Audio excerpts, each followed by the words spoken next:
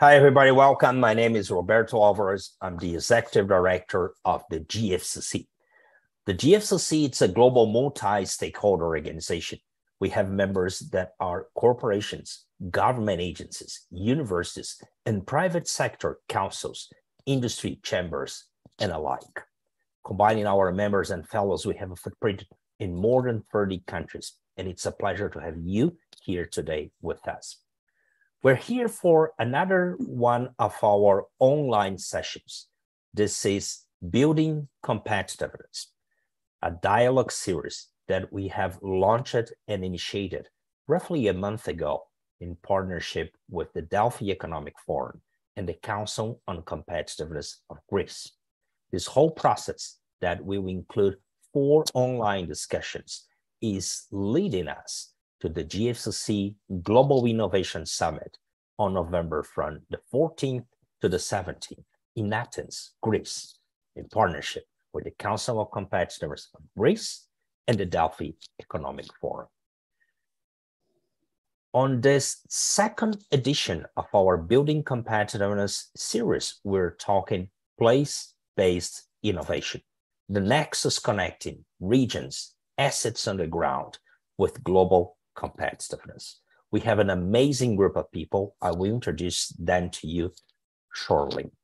But what I wanted to do now, it's really invite all of you to be part of the conversation. We'll try to pull some questions from our audience. So feel free to jump into the chat, to jump into the Q&A part of our platform here and share your thoughts and questions.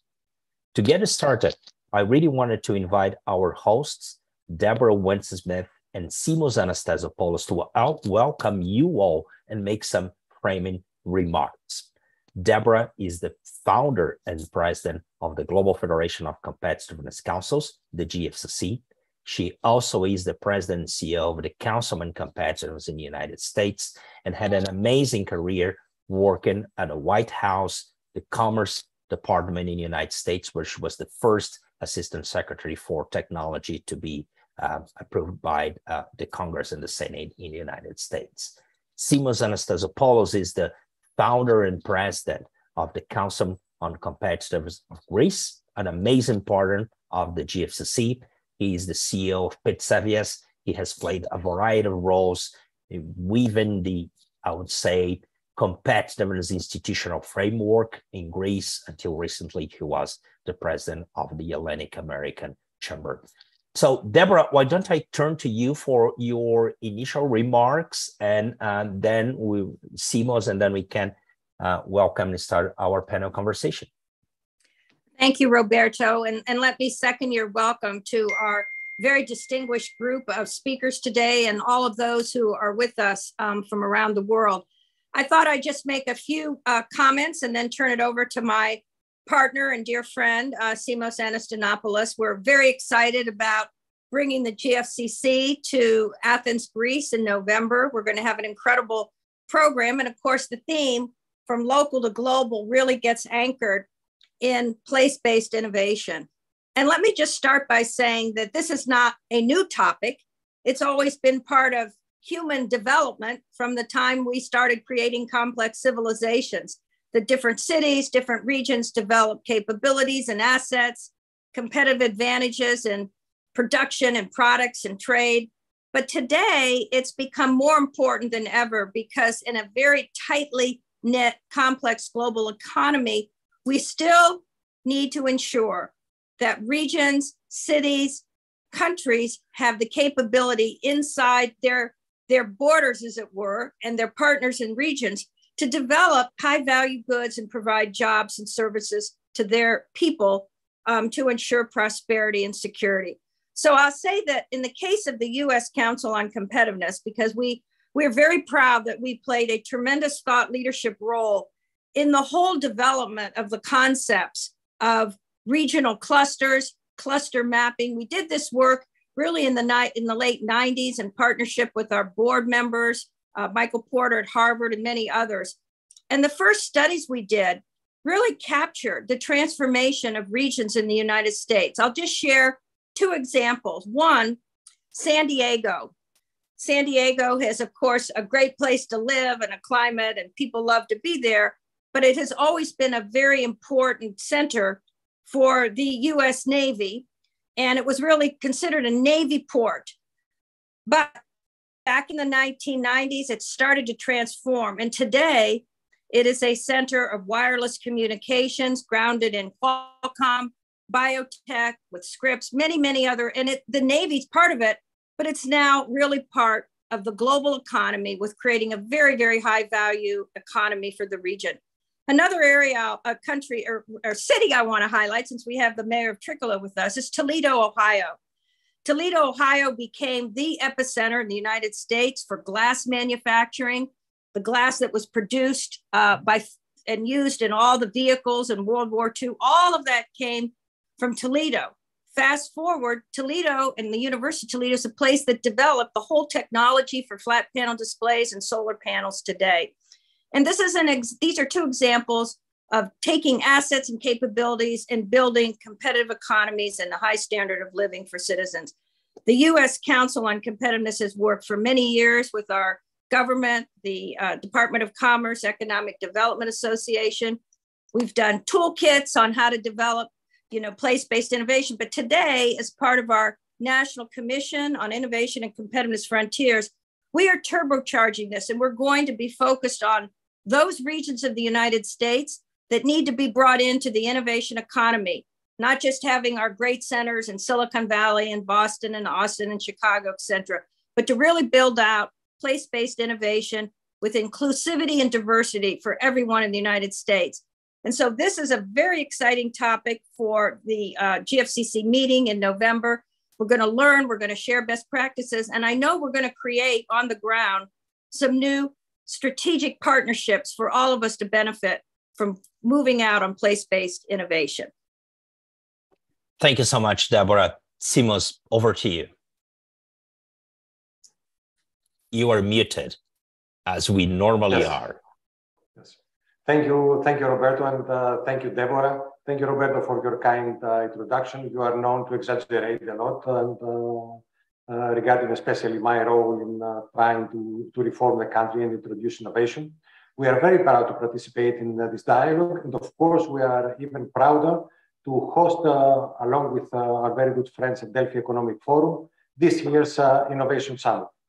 It will be a great event for Greece. It will be a great opportunity for us to showcase the efforts and the developments and the progress that our country has done in reforming its economy to move from a traditional economy to a new one that is going to be based on extroversion and innovation. And also talk about all the advancements that have happened in Greece in these last years. It is also a great honor to participate in this series, especially today with two great leaders, Mr. Hasri and Mr. Viswas from Malaysia and Texas. But it is a great pleasure also to introduce very good friends, two people that have really driven, and I'm not exaggerating here, have really driven innovation and the startup community in the Greek things. We have cooperated with Mayor Papasteriou and of course with Professor Doukidis several times. And it is to no less extent that Mayor Papasteriou has been the bright example of what can happen in a traditional Greek city, small to medium size, a city that was not particularly industrialized, with not particular touristic importance. And he has really managed this last year to make a bright example of the city. He has the digitalization of the city. The introduction of innovation there has benefited the people, first of all, has made their life easier, has been, as I said, an example to attract investment in the country, and has really been the driving force in the whole community of regions and other cities in the Greek country. It will be very important to listen from Mr. Papasteriou because it's really the materialization, the real example of what local innovation means and how it can affect the whole country. Now, to talk about Professor Doukidis, it must be, of course, very little. Professor Doukidis almost single-handedly has driven the innovation and startup scene in Greece these last years. He has been a driving force for the government, for the universities. He has driven the collaboration of academia with industry, and it has been a real pleasure to cooperate with him, not only because he's an expert in his field, but with his open mind, he has assisted, he has acted as a real leader, helping the Chamber of Commerce that I was leading before, as well as the Council of Competitiveness today, to try to persuade governments, the authorities, the public administration to reform the country to improve competitiveness. So I have no other words than to welcome both of them, to thank them for their collaboration all these years, and listen with the rest of you to what they have to say about Greece today. Thank you, Roberto. Thank you, Simos, so much again for the partnership and for this introduction. We have four amazing speakers. You have already heard about them. I'll briefly comment and introduce them. We have Dr. Saurabh Biswas, who is the Executive Director of Commercialization and Entrepreneurship at Texas A&M Engineering Experiment Station. Great to have you here, Saurabh. Saurabh has founded 5 tech companies. He has been a board member and investor in several companies. He works at the Department of Biomedical Engineering today and oversees the whole IP portfolio. Very importantly, Texas A&M, for sure, based out of Texas, has operations in different countries, including Qatar and France. We'll be back to that. Professor Georgios Doukidis from the University of Athens. We already talked about Professor Doukidis, a driving force for entrepreneurship in Greece, but not just there. He got a PhD in AI from the London School of Economics and has worked in that field and taught at the LSE in the past.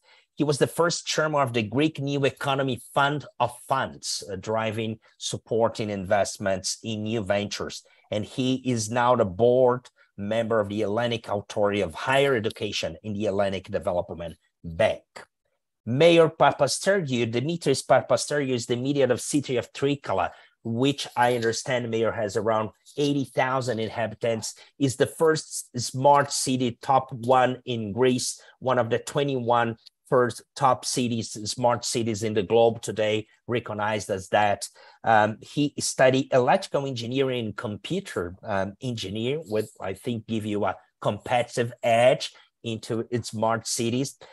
He was first elected in 2014, re-elected in 2019, and we will hear from him about the things that he has been driving in Trikala. And joining us from Malaysia, late night there, we have Hazri Hassan, who's the Chief Operating Officer of the Northern Corridor Implementation Authority, which comprises or covers 4 states in Malaysia. When we had the GFCC Global Innovation Summit in 2017, we had a chance to visit the Northern Corridor Implementation Authority and know more about what's being done on the ground there. For many of us who have been working on innovation, entrepreneurship, economic development, Malaysia, it's a super relevant case. The Penang region and the region covered by the authority is where many of Western companies, semiconductor companies, microelectronic companies have settled during the 90s and the 2000s, and Hazri has been driving an agenda to advance economic growth in the region. Mayor, I wanted to start with you. So what is the secret to advance innovation on the ground? What have you been doing, and how can we do that? What could you tell our global audience here today? It's a pleasure to have you. Roberto, thank you so much for the invitation, and thank you, Simos, also for all the good words. I think that you are overstating somehow, but let's see how we had to handle the situation. I was elected for the first time about 8 years back, exactly in the middle of the economic crisis of Greece. And our citizens were waiting to bring innovation, to bring something new, to tell something new. Our first thoughts were, who could help us? Who could bring growth and development to our local society? But it is a matter of fact that nobody knows better our regions than us. So we had to make a SWOT analysis somehow of our city, of our municipality, which is, as you said, a rather small or medium-sized municipality in the center of the mainland of Greece, and to see mainly our advantages. Those ones were for sure a very open-minded community. The second one was a very passionate team. And those two things, I think, are the most valuable to start working. We saw, for example, that there was a gap as far as the digital transformation of municipalities of Greece. And there was in front of us a huge opportunity, which was the first trial, the first project of driverless buses in Europe. And that was exactly the point that we really needed.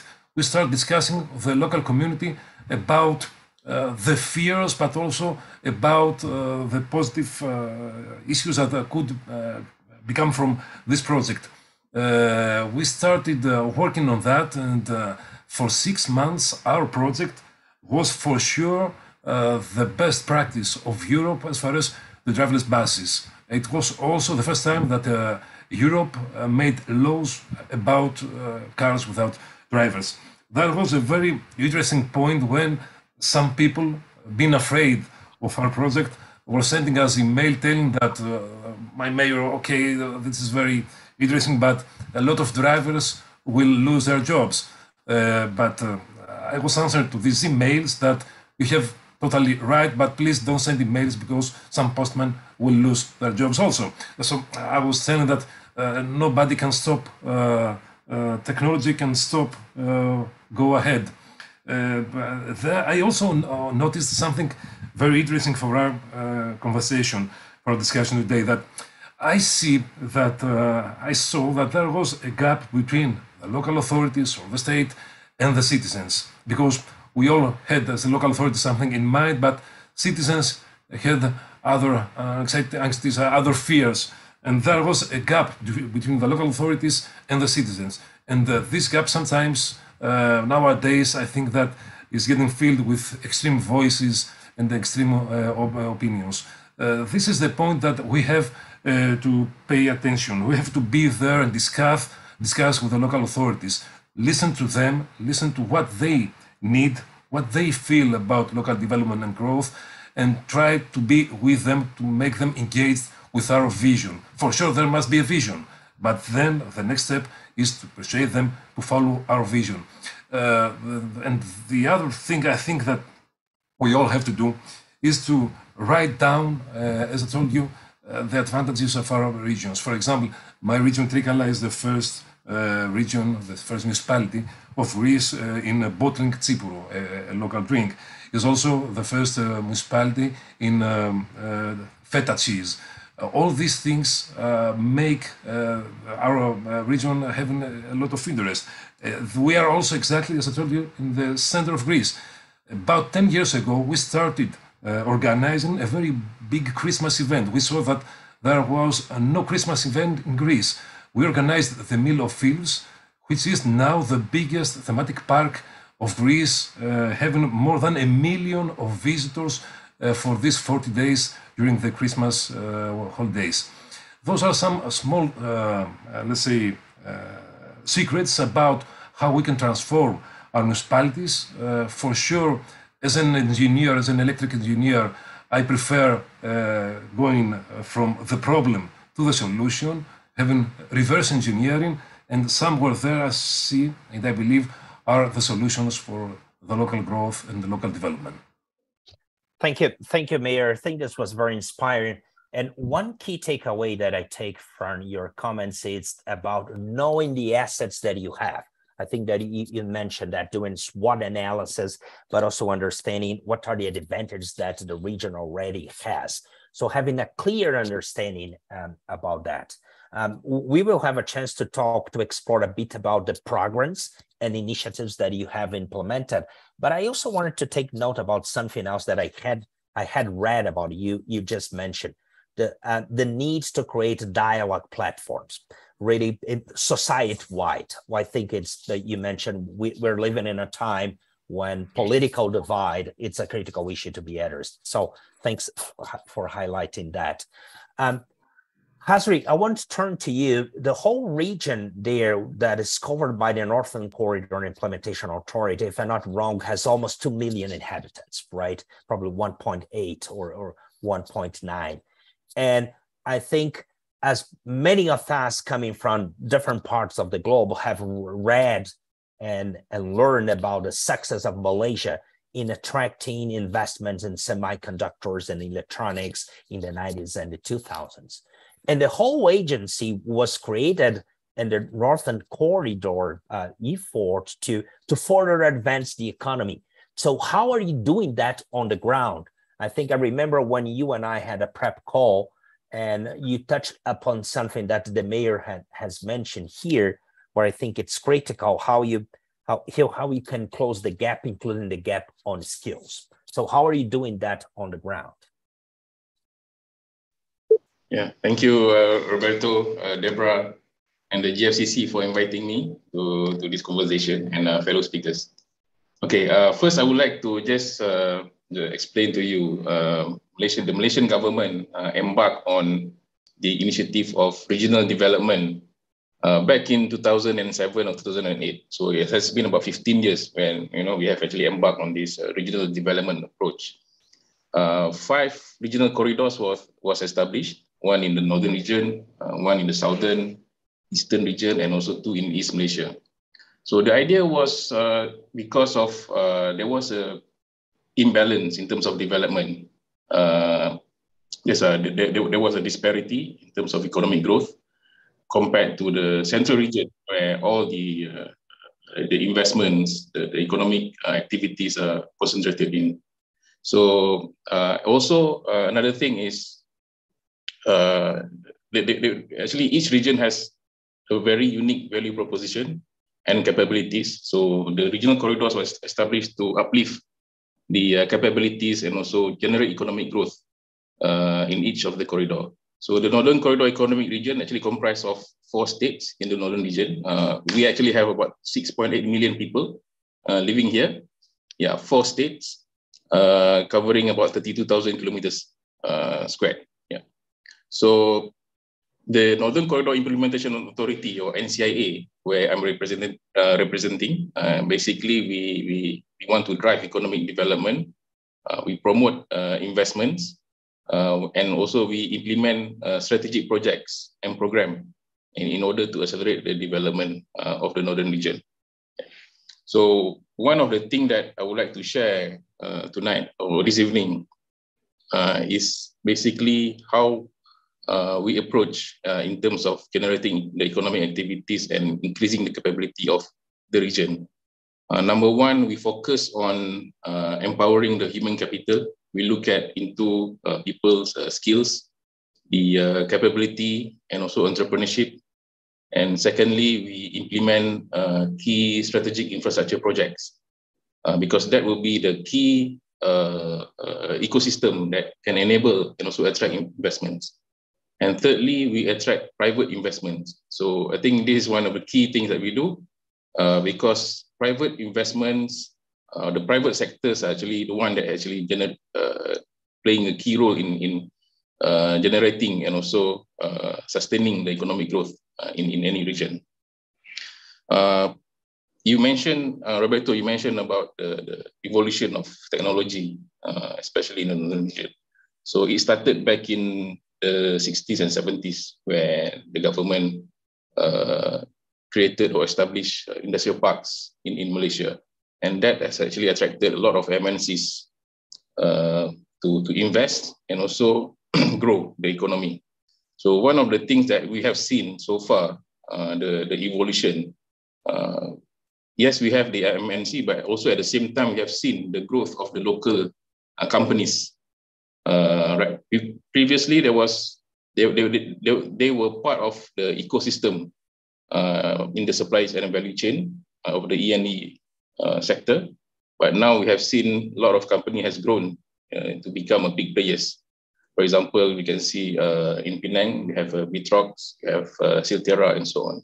So that have actually shown a lot of potentials one of the things that actually have enabled that is through having the right talent, the people that actually work towards getting all those skills, the ecosystem, and also the infrastructure and so on. So here in NCR, we focus on developing the ecosystem, attracting the private investments, and ensuring we have sufficient talent to meet the industry demand. Thank you. Thank you so much, Hazri. I think that what you mentioned probably is the ambition of most places in the globe. When you attract investment, the ambition is to a point where you will be able also to have local companies starting to emerge, right? So we'll be back to that. Professor Dukitis, you and I also had a prep call talking a bit the diverse, let's say how diverse the economy is across regions in Greece, but also let's say some patterns that can be identified. You've been working to advance entrepreneurship in the country. So what is your take on what's needed to advance place-based innovation, to make innovation advance on the ground, and how that connects with national competitiveness in your perspective? Okay, thank you, Roberto, Deborah, and Simos for your invitation. I'm very pleased to be part of this very strong panel and looking forward for the conference in Athens. As a university professor, I believe that local universities can play a very important role in advancing place-based innovation.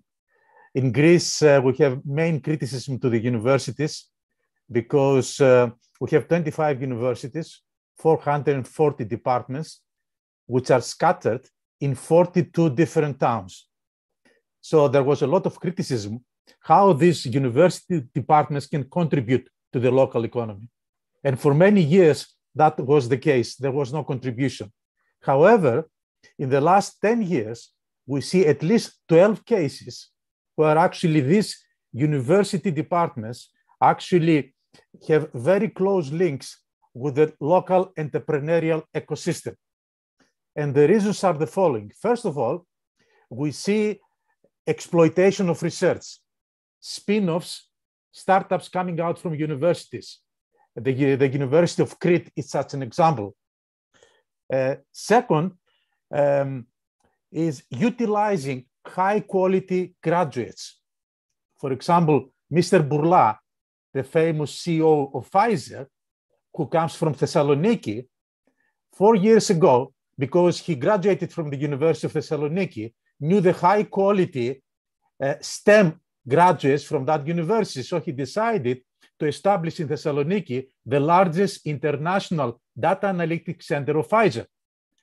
Now, following that, after 4 years, Thessaloniki is now an international center of data analytics centers of 10 other multinationals, including Deutsche Telekom, including Cisco, all big 4 consulting companies. So that is an issue. And another point is how open are the university professors using their expertise from university labs in order to offer high quality services to the local entrepreneurs. So these 3, if combined, and we give the ability to collaborate with open-minded leaders like Mr. Papastergiou, then we have win-win cases.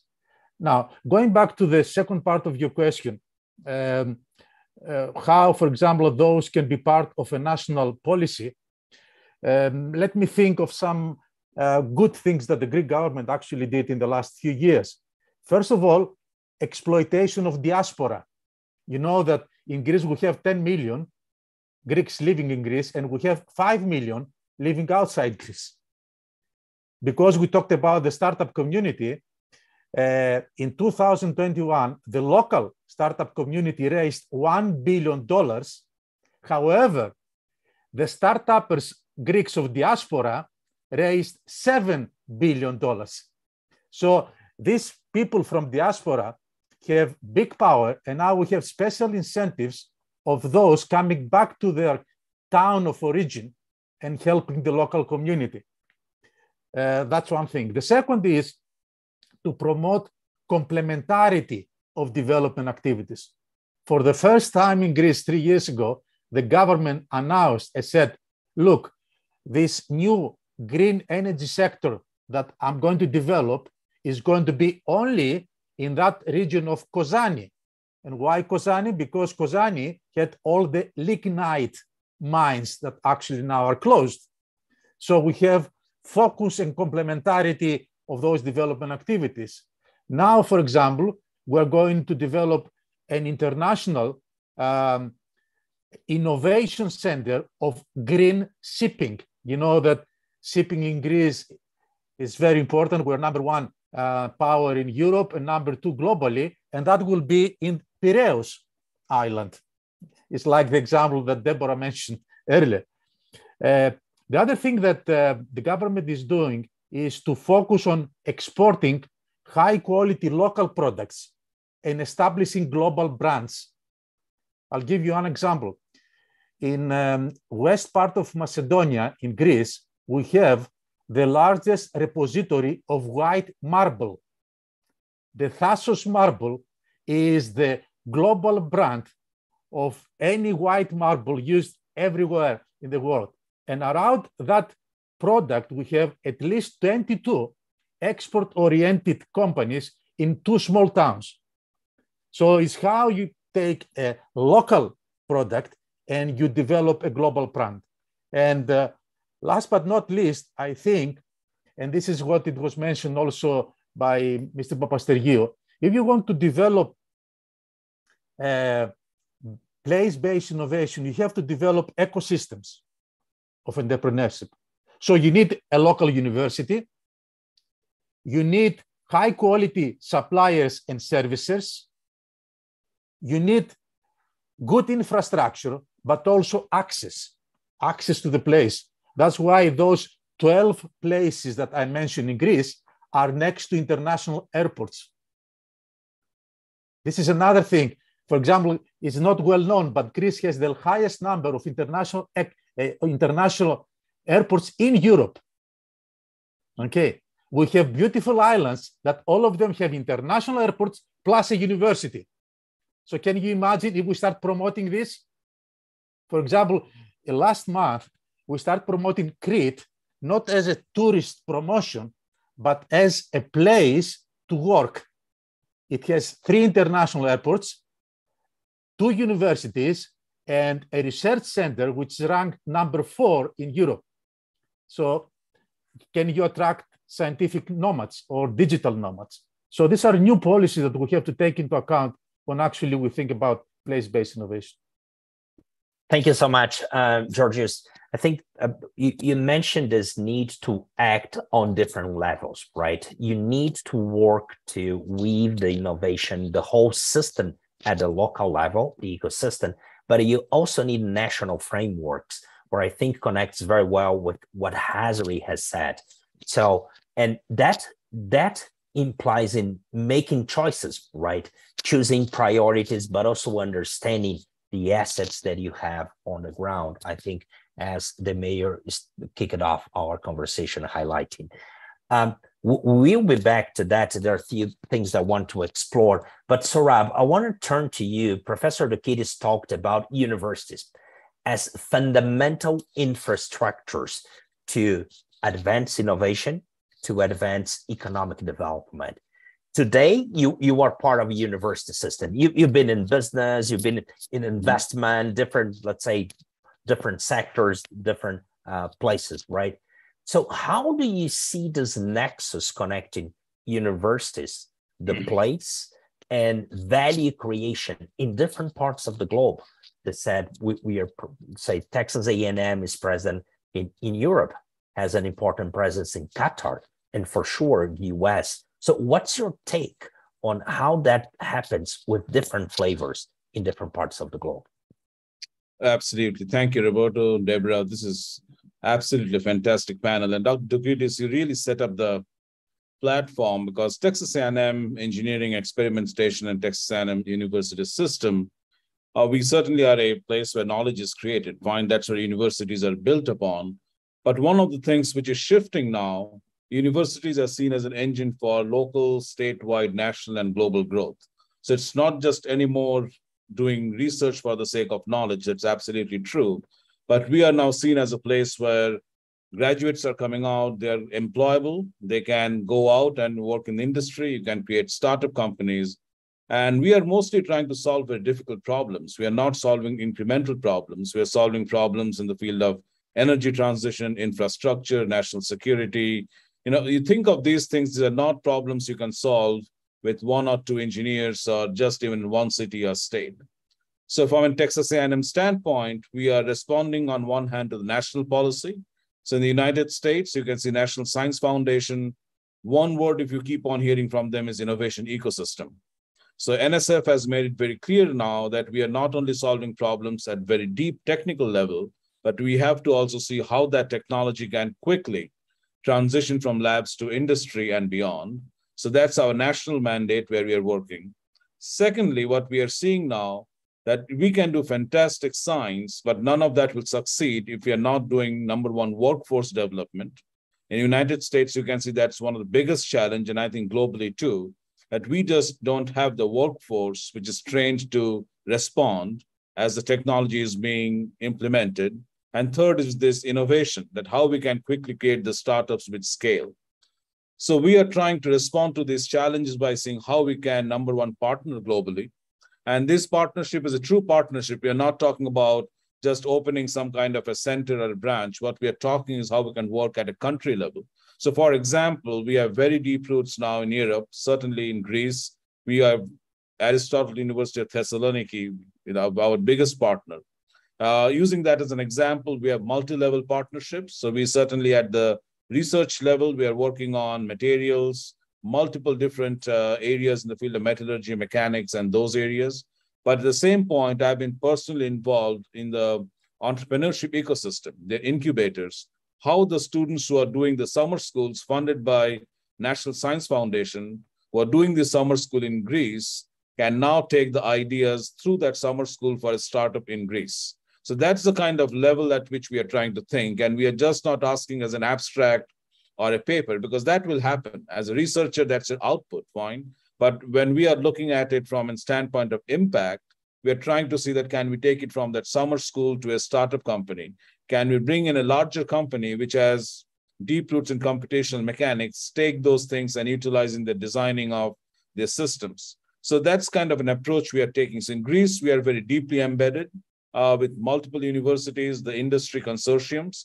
We are doing that in France with NSAM. We now have a presence in France. We are working on not only single research projects, but multiple research projects where startups have come out. So for example, we have joint research projects leading to startup companies now. We are raising funds from Asia. So these companies are going global.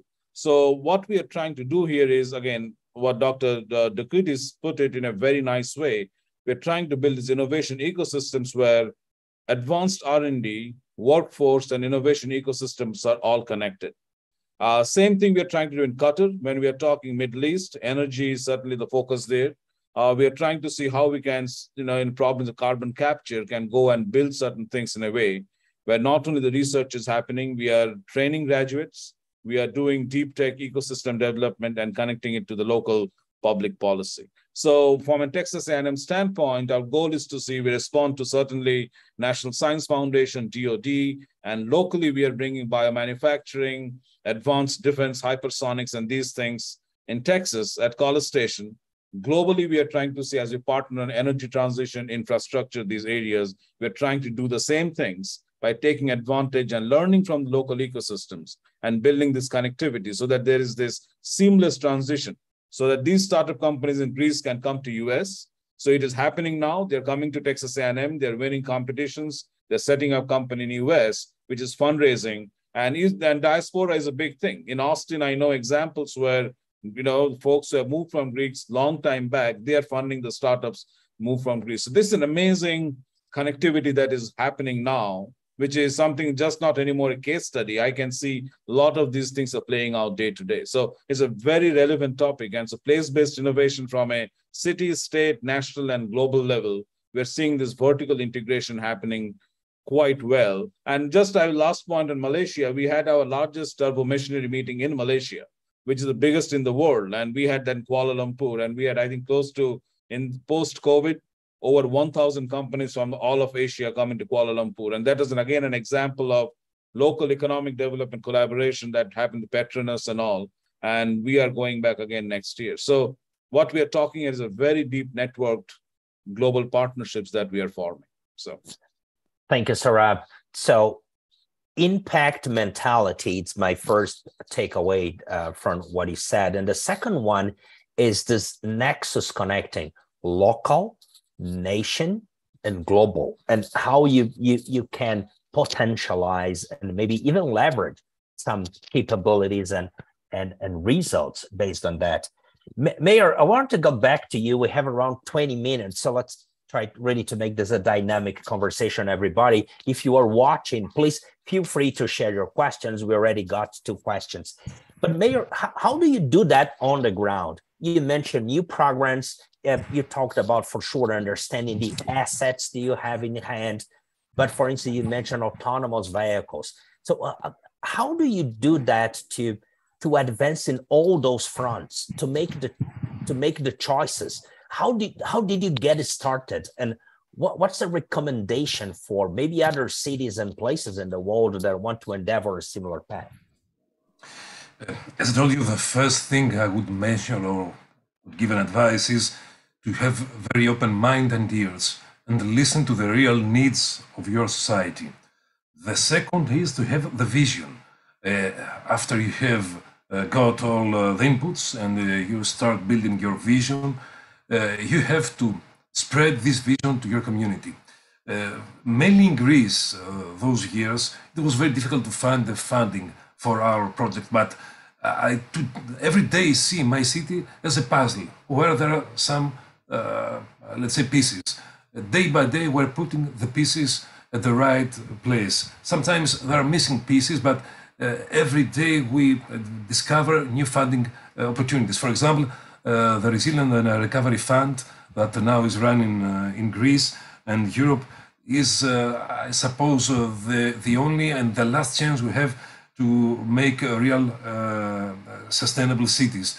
And we also have to have in mind that there be 2 signs in front of all our initiatives and projects. The first, for sure, is the growth. For example, I'm always saying that it is very important for my citizens to walk on safe and beautiful sideways, but it is more important the people that are walking to the sideways of my city will have a well-paid job.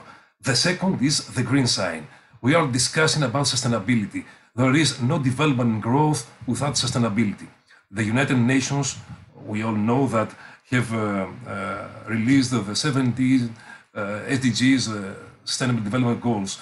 It would be a very good idea for all our cities to start counting, to have a benchmarking as far as the report, the goal we can obtain for every one of these SDGs. So, yes, I believe that the vision and the discussion with the community are the 2 secrets that we all for sure have to follow. You talked about playing, my words, playing Lego, right? Finding the right pieces of the puzzle and putting them together. You need a team to do that, right? So how do you build the capabilities and the capacity within the government structure to play that game? It is very difficult to find a team, especially in places like my city, which is a small city. As I said a word in the beginning about passion. You have to have passion and to find passionate people to follow. The problem, for example, for my city is something that Mr. Voukidis said about the universities around Greece. It is a real fortune for a local community to have a university because, as Saurabh said, there is an ecosystem that is building, a very essential ecosystem that will help us. And my only fear is what will happen after, let's say, 10 years. So the team has to be done, has to be made, and also we have to think that being involved with the local community is not a race of speed, it's a race of endurance. So the team is also a very crucial sector of the development of the success of a local community. Thank you. Professor Doukidis, I think what you mentioned, it's amazing. This shift that happened, you said around 10 years ago, right? In some way, that today you have 12 universities that are really engaging with the community, more innovation-driven, tech commercialization, etc. What has happened, and what could we learn from that maybe we could replicate in other parts of the globe? Yes, thank you. It's a very tricky question because in Greece, the university system was in some ways quite negative to entrepreneurship. However, don't forget that we passed through a huge economic crisis from 2010 to 2019 for 10 years. And that economic crisis actually changed a lot the way we see things. So, for example, in the business school, let me give you how business schools have changed. For almost 50 years, we were teaching managers. Now, for the last 15 years, we teach entrepreneurs. It's totally different ballgame. It's very different to teaching entrepreneurs than managers. So that helped. For example, in my business school, we start teaching that from 2000, 2002. Now we have 20 university professors who actually focus on the entrepreneurship. So one change was from the university environment. The other change was from the government. Currently, the Hellenic Development Bank of Innovation, or of Investment, is investing some $2 billion to help funds that will actually fund startups in the early stages. That was not the case earlier. And also the government passed a legislation 3 months ago that actually opens a lot and simplifies the way that a researcher or university professor actually can do a spin-off, can do a startup, because we have a lot of bureaucracy. Also, I would like to add something that Shara said about graduates. You know, in Greece, we have something like 60,000 graduates from universities every year, some 5,000 coming from abroad. Now, 40% of those graduates are overqualified and 20% are unemployed. So that was an asset that actually the local business community could not really match. However, in the last 5 years, we had 160 international companies who actually find out about this untapped asset and came to Greece and gave something like 35,000 new jobs. So we need also to match what actually the industry likes, the local industry, but the global, because now things are very global. So we have attracted 160 international companies doing their new development center in Greece because we had the right graduates. So it's a combination of actually having close links with the local community, because most of those companies are small business, but also preparing graduates also for the international field. So amazing. So, and I think that Deborah like this. I think you just presented an amazing case about innovating out of crisis. Yeah, something that we've been working on in the GFCC. So, and Roberto, also, you stole my words. So, and also how institutional innovation is much needed, probably across the board in different nations. So thanks for raising that. But also this concept of the untapped potential of assets, the assets that you have in hand. And I want to use this to maybe to turn to you, Hazri. So you mentioned, I want to ask you, how do you identify the opportunities and the priorities for investments in skills and infrastructure, for instance, that you mentioned in the region in order really to advance the local economy and innovation? I think one of the greatest asset that the NCR has is basically one in terms of infrastructure, connectivity, and so on. I think another key thing is also talent. The people that we have because of the evolution in the E&E industry. So that have actually uplift in terms of the skills and capability of the talents in the northern region. I just want to share with you one of the things that we do in how we enhance this. We have actually created a platform where the government, the private sector, as well as the academia, so the universities actually sit together in a platform to encourage innovation and R&D projects. So this is where you can see companies actually come together, even though in reality they are actually competitors, but in terms of uplifting and also advancing the R&D capability for the region, they will come together, sit down, discuss, and come up with projects, innovation and R&D projects. So one of the key things that the outcome that we have achieved is additional investments, about $2 billion coming from this project alone. So using this technology that have been created by this platform. So now what we have, what we will be doing is how we can actually uplift the small and medium companies.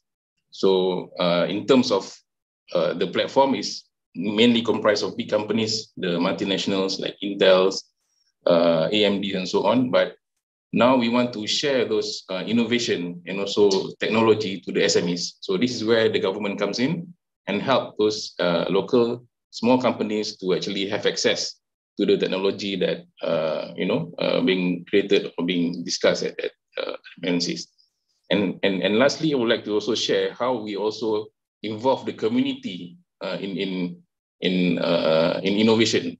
So even though it's kind of a very small scale projects, but together with the universities, the private sector, as well as the community, so we come up with small innovation projects at the local level. So that can actually help the community to be sustainable, use that technology, the ideas to earn more income and improve in terms of their economy, local economy. So that is local. So as you can see, we have a holistic approach in terms of uplifting the capability for the people. Well, when you say a platform, Hazri, what are you talking about? Real, like a digital platform? Is that like an online environment in which different stakeholders go and share ideas? Or what is that? Basically, we arrange and we have actually created an agency to actually look into collaborative arrangement between the private sector and also the university. So that kind of platform. So they come to this program with the support of the government. So they come and actually conduct also innovation projects and also R&D projects. So the government actually provided some assistance in terms of funding and so on. Okay, so you convene those players and you serve like the connector, but also you provide resources to identify and develop projects that are relevant for the region. Got it. Yeah. Yes, sir. So Rab, from what you've seen in different parts of the globe, are there any examples that you think we should all know about when we have this conversation about driving local innovation? The couple of them means, we have limited time, but quickly in terms of local innovation that is happening, we are in College Station, Texas, which is kind of in the middle of the triangle of Austin, Houston, and Dallas. So which is itself, I think, 8th largest economy in the world because of the activity going on. But what we have done there is quite amazing in creating a biomanufacturing hub, and which is very unique because when you think of North Carolina and Boston and West Coast, where mostly a lot of this manufacturing has been happening classically, It was really driven by some bold initiatives where we thought where things are going in more complicated biologics manufacturing, you needed to bring not only technologies, but we also approached it together with workforce. So why we succeeded in that, in making a local community, which initially had very little training in that sophisticated manufacturing areas, we not only invested in bringing the technology, we also invested in the workforce development. So the first thing which came was more of training people, and that opened up the door for companies to start coming. So it has now become a biomanufacturing hub with one of the largest CDMOs like Fujifilm. There are companies from abroad now. They're moving in because Texas provides an advantage in terms of cost in real estate and certain things. So now it has become globally competitive, but in a very, very local economy. So the lesson learned from there is you can have a very advanced technology in one place, but unless until you have the workforce that can go and quickly you can turn them on and have them employable, you're not going to succeed, and they're going to gravitate to more existing hubs. So we created almost we call it third coast of biomanufacturing, which did not even exist 10 years back. And that is happening in a very local environment. So that's an example of what we have done in the US. And in terms of external partnership, again, I go back to what we have done in Greece, where a very fundamental basic science relationship, as deep as in the world of mechanics, we have turned that into a much more vertical integrated partnership now, where we are training students during those summer schools how to be an entrepreneur, how to take the ideas of a new algorithm or a new design, and you work with the local incubators and start thinking about going forward. And we are kind of seeing that success and trying to replicate that when I'm using example of Qatar or France or in other more individual level partnerships in other countries. We're now trying to see that research will always happen between academics, but how we can put these layers of training on entrepreneurship and innovation along with that. So the grad students, postdocs, they not only, we have seen that some of them go to academia, but most of them end up in industry. How we can take some of them and be much more entrepreneurial in their thinking. So these are the two quick examples I can give of a local activity and the global activity. And we are trying to always share best practices and learn from, again, where we go, which is very important because we don't know how to operate in every country in their cultural framework.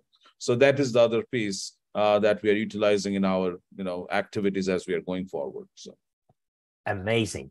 We are approaching the end of our session. So what do we do now? And we got a few questions. So my idea is maybe just to review those questions and invite all of you for our final lightning round here, in which you could address one of those questions, or you could, and I would ask you, if possible, to give one recommendation to folks who are watching and listening to this conversation.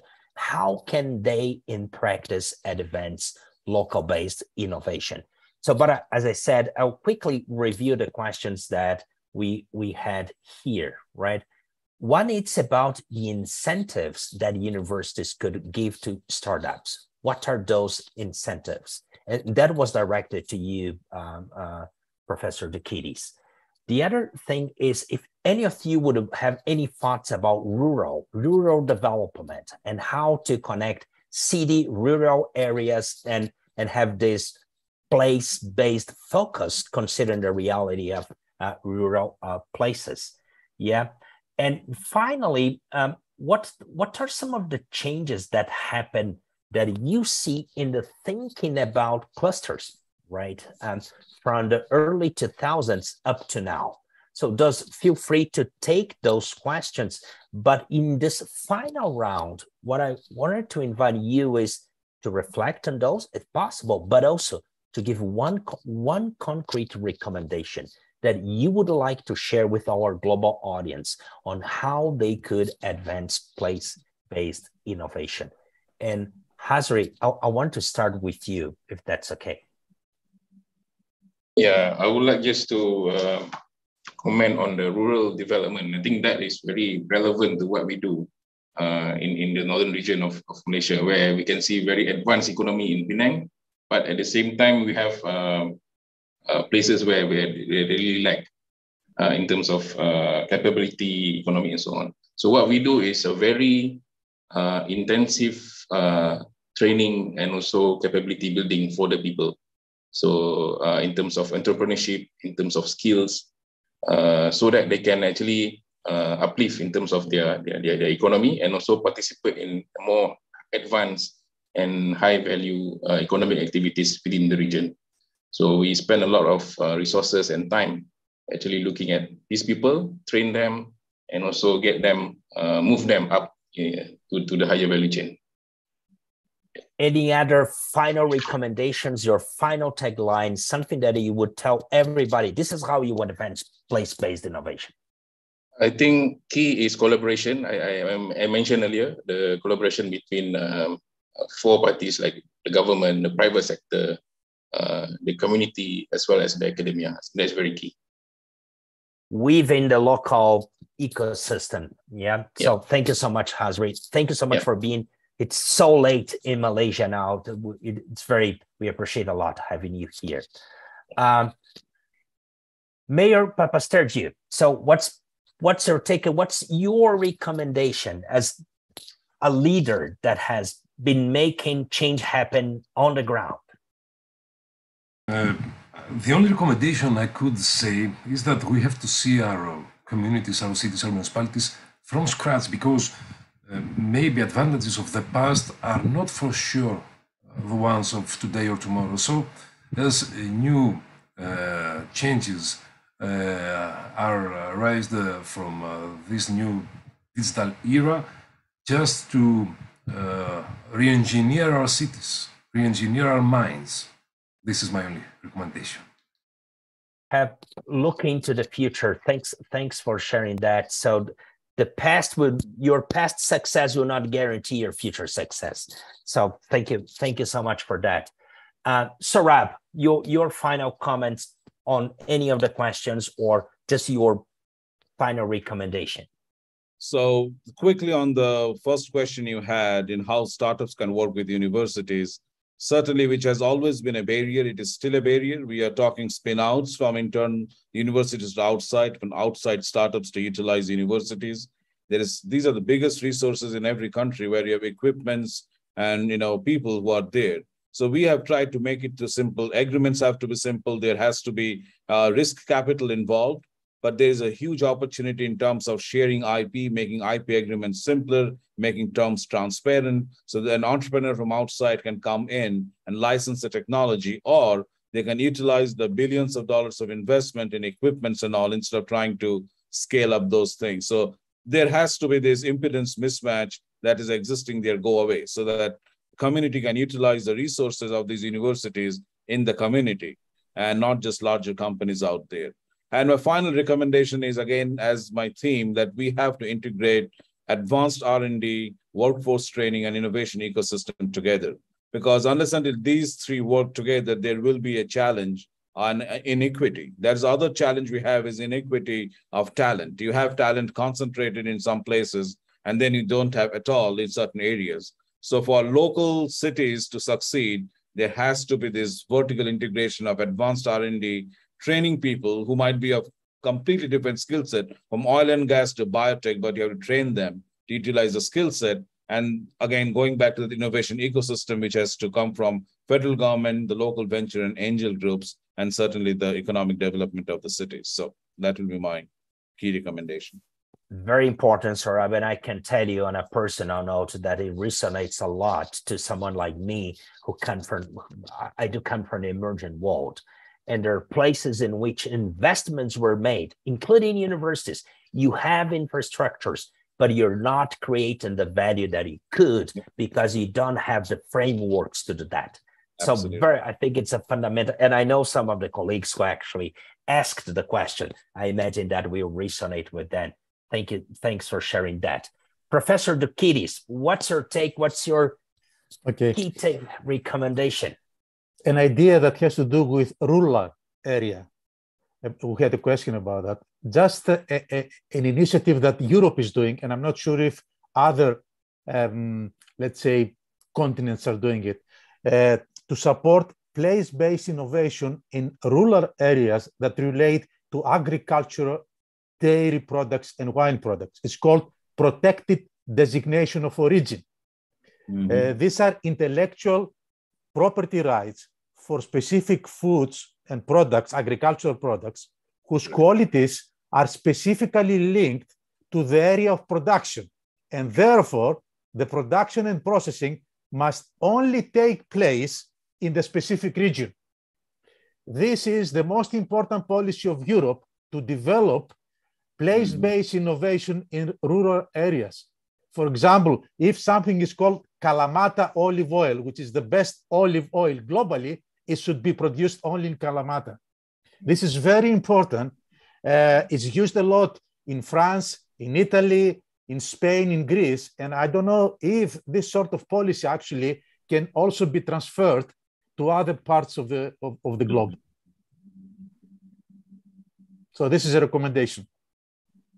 Amazing, Professor Doukidis. And I think in addition to your fundamental recommendation, you just made a compelling case for colleagues who are watching us to go to Greece in November when we have the Global Innovation Summit to try some of those specialty products on the ground there with colleagues from around the globe.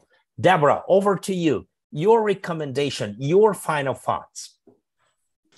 Thank you. Well, first of all, let me thank our panelists for this incredible, exciting, and learning experience. I took very copious notes here. And I think, Roberto, as we begin to work on developing the 2022 GFCC global principles that we will release at the summit on November 15th, they will be linked to the UN Sustainable Development Goals, but the theme will be around place-based innovation. So we've gotten tremendous intellectual assets from this discussion and the others to follow before we come to Greece in November. Let me just share a couple overarching thoughts.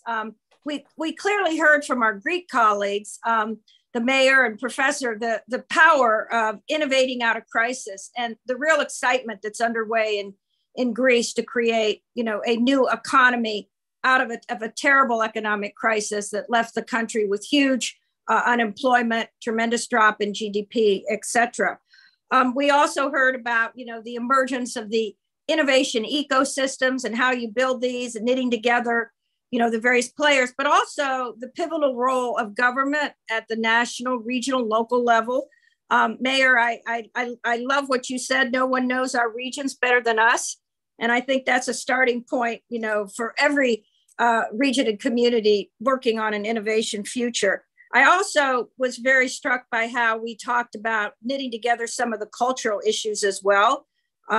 Mayor, I have to tell you that when we come to Greece for the summit, after we leave Athens, we're going to have a special trip to Epeiros and Ioannina, a very interesting part of Greece with a great history, but also, very much at the cusp of moving into the 21st century digital and advanced manufacturing. I hope maybe we could afterwards come by Trikala, and maybe that Christmas fair will be open by then. But I know that many people will want to come and visit Trikala. I, for one, commit to do that. So I will urge others to come as well.